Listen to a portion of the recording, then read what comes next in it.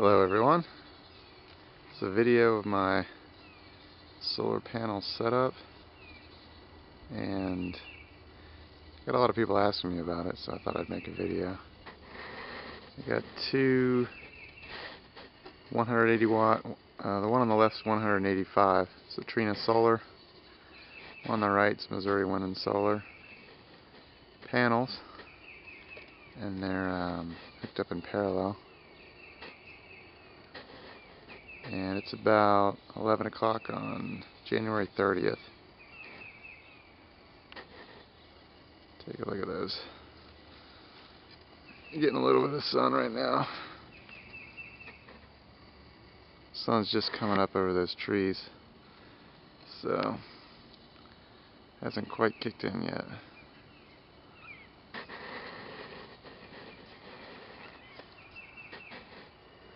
See all my connections there. I haven't done any conduit or anything yet, but it's up and running. I got them grounded. Now let's go inside. I'll show you how it works. Alright, so here's the setup on the inside. I'll talk a little bit about it real quick. 4 Trojan T105 deep cycle batteries. They're 225 amp hours apiece, and they're wired in series. So my system is 24 volt. I tried the 12 volt system, didn't work out for me. That's just my opinion. Doesn't give you enough juice. So I would recommend, if you have that extra money, get 24 volt. It is far superior in my opinion. But the way it works is my cables come down here and come down the chimney. I didn't know this, but a chimney is actually hollow on the inside, so you can run wires down it. Anyways, goes through here and it goes to this disconnect box. And let's see. There we go.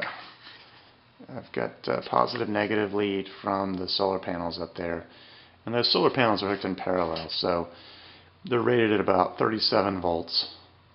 And if you have 2 or more panels, you want to get them rated close to each other, within, I don't know, 5 or 10% if you're running them in parallel. So what I mean is you don't want a panel that's like 40 volts and then one that's 20 volts. That's not going to work. So one of them's 37, I think the other one's like 37.5 or something. They're super close. Anyways, they're running parallel, and so they come in here. I've got about 75 feet of wire running, and that's 10 gauge. And I don't get that much of a voltage drop actually, which is nice. I think it comes in about 35. I think it comes in about 35. And so if 37 is what its VMP is, and I'm getting in about 35, it's not too bad. And then those wires go in up here to my Midnight Solar combiner box. This is how it's wired. I would go into detail, but it would be a very long video. It's on the inside of the box. Anyways, if you get one, you'll figure it out. Took some doing, took some reading, but it wasn't too complicated. And I've got 2 breakers, and then I've got a main, and then a shunt. The shunt is what you need for the Bogart Trimetric, which is on the inside of my house. In my living room. I'll show you in a minute. I've got everything grounded. That's my ground bar. I've got a ground here from the inverter. And this is a different ground now from the panels. This is a separate ground, the ground bar down here, right there. Need to get some conduit for that, but I'll worry about that later. So anyways, then it goes up to the charge controller. Charge controller charges, well, it does a lot of things. It regulates the charge of the batteries, I guess, is the main thing it would do. If you want to equalize them, puts them in absorption mode, float mode, does all kinds of things. But yeah, this is my meter. You can see right now, can't get this thing into focus, but I got 153 watts coming in, and this panel's together 365 watts. So you got to remember, this is January. It's about as good as you're going to get. Let's see, it's about 11:30. So now I'll probably get about 250 watts later this afternoon. So 6 amps, I'm bringing in 6 amps right now. And I've got a kilowatt meter here, which is nice. It tells me how much I'm using. It's upside down, but right now you can see I'm using, if you can see that, 64, 63, 65 watts going out to the house. I'm just running my computer and some lights. This thing's sweet. It's just an extension cord, 3-prong cord going up.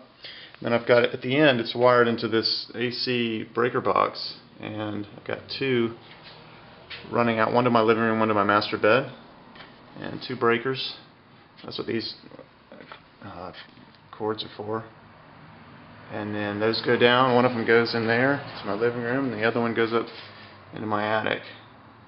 And I'll go inside and take a look at those. Alright, so here is a little box I built for it, put in my living room, so I wouldn't have to cut a hole in the wall. But yeah, I've got comes in through the wall, back of the wall, into this box. And the Trimetric tells you, right now it's telling you how many amps are going into the batteries, and that includes what you're pulling out. So I'm getting 2 amps. I'm getting probably, I don't know, 6 amps or whatever the meter in the garage said, but I'm using 4 amps. So I've got 1.9 amps right now, surplus going into the batteries. I hit this, it tells me I'm 87% charged, so I'm 13% from being fully charged. I'm at 25 volts. It'll tell you, if you hold it down for 5 seconds, it'll tell you more stuff. Okay, so this is amp hours, decents charged. I got them charged yesterday, so usually every day they charge. Equalized, 11.7 decents, I equalized batteries. PR's watts, that's how many watts I'm bringing in right now. So I've got a surplus of 51. So outside, I don't know if I was at maybe 100 watts or something like that, I can't remember, but I'm using 50 watts, so I've got a 51 extra watts are going into the batteries, which is nice. That changes. This thing is super accurate too, you can tell. I mean, it switches every I don't know, every half a second or whenever the sun changes, so it gives you an immediate reading. It's just awesome. And I could not live without this thing. Like I said, it's the first thing you should buy for buying a solar setup. And I skipped one thing. Let me go back. Okay, so amp hours. So I got minus 28.8 amp hours, and that's telling you from the battery being charged. So I need 28.8 more amp hours to fully charge my batteries, and which is really useful if you want to know, you know, how far your batteries are from being charged. I like this; just gives me a percentage. And telling me, whoops, that's the wrong thing. It's decents charge. Sorry.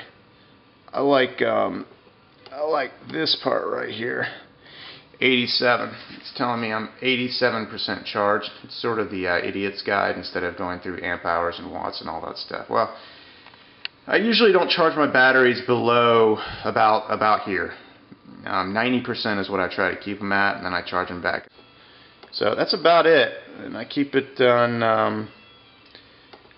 on this usually. It tells me it'll give you a minus if you're spending more amps than bringing in. So right now I'm bringing in 2.2 amps extra, and then so this is one outlet I've got, and then in my in my bedroom I got another one running there real quick. And I got a small house. I got a 3-bed 2-bath ranch, so for solar power is really great. Turn this off. If you got a small house, it's not really practical if you've got a large house, in my opinion. It doesn't cost a lot of energy to begin with. And there's my other outlet I have. Alright, that's it.